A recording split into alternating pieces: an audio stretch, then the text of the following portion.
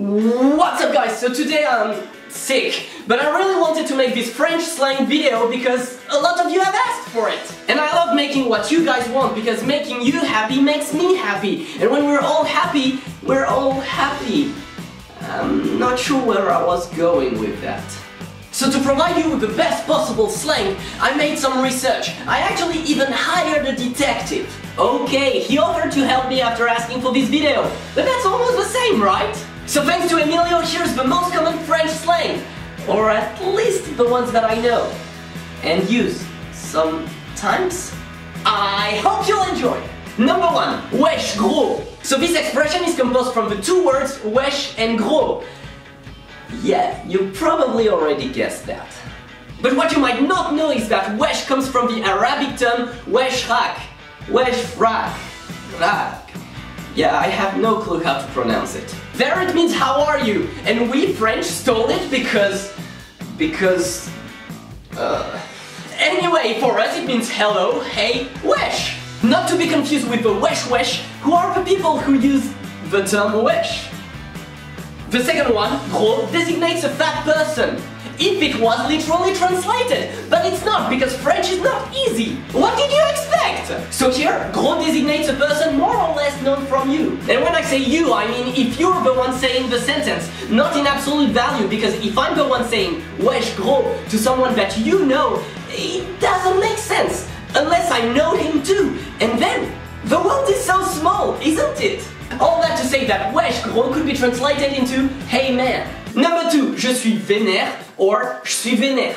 Être vénère is another way to express the fact that you're annoyed or angry. How did we come up with that? Well, it's supposed to be the word being angry, être énervé, in verlan, which is supposed to be in reverse. But it doesn't make sense! Because if it was real verlan, it should have been Evren, not vénère. And even verlan should have been srevne, not verlan. There is no logic behind that! Anyway, let's return to it. No, actually I can't. I mean, even if you accept the fact that verlan is the right thing, it should be vénère, not vénère. And even if you accept that, vénère already exists as a word. It means to worship someone. How could we? You know what? I give up. So, je suis vénère means being angry. Et je suis vénère, putain! Number 3, je m'embalèque. As French is a delicate and soft language, we do have artistic slang too. And je m'embalèque is one of the pinnacle of this delicacy that is French language.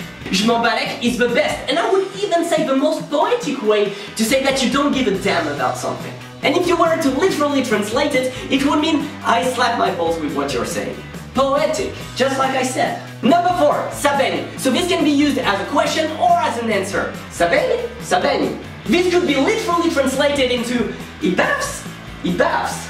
But the true meaning of it is it baps? It baps. However, it might also say, how are you? I'm good. Logic! Well, actually, this time there is some logic, because this expression comes from the fact that when something baths in oil, and especially potatoes, it's freaking amazing! Thus, asking if it baths means, is it amazing? Which can be understood as, how are you? Boom, etymology! And finally, number 5, c'est chômer. Oh, not again. Chômer, just like vénère, and I'm already starting to get Evren and not vénère about this total absence of logic in the French language, is the verb of méchant, which means it's mean, it's bad. But thanks to our almighty logic, something that is bad is something that is good. What? Because when we're saying from something that is chômer, it means that it's awesome, it means that it's cool. But think about it. Technically there's some logic behind it. Chômer is meant to be the reverse of méchant. What's reverse is sometimes the opposite. In that, chômer might be the opposite of méchant. Logic, right? And this is the end of the most common French slang, probably part 1. I hope you liked the video. If you did, don't forget to put a thumbs up, share the video, subscribe to my channel, go follow me on all my social media, support me on Patreon. I'm honestly too tired to come up with a good reason, but please do it. Have an amazing full day, and no matter what happens, I will see you in my next video. Don't forget to smile, and bye-bye! Now I'm gonna go back to sleep because I used way too much energy to do this video. I love you guys, and good night.